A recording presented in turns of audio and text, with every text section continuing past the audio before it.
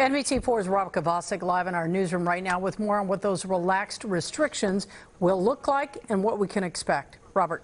Colleen and Chuck, in the words of Mayor Garcetti tonight, businesses should take their time and get it right. Though they can reopen as soon as tomorrow, it may not be that fast. Meantime, some say LA should have moved slower in reopening one of its most popular destinations. It's the return of retail. I'm committed to getting these businesses up and running safely.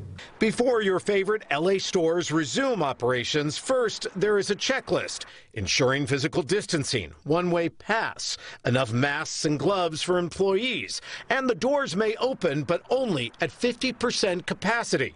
Houses of worship only 25% or less than 100 people.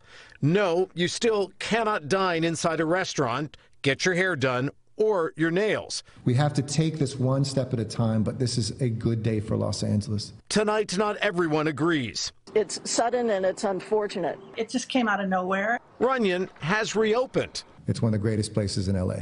The Hollywood Hills West Neighborhood Council say they had a checklist too, including individuals counting people entering the gates. There would be rangers there.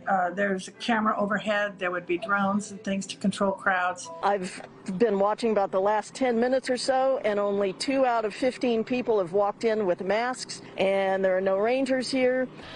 Tonight, News Chopper 4 Bravo flying above Runyon, marked with arrows guiding hikers through a one-way loop. Runyon's new direction, waiting to see if opening now is heading in the right direction.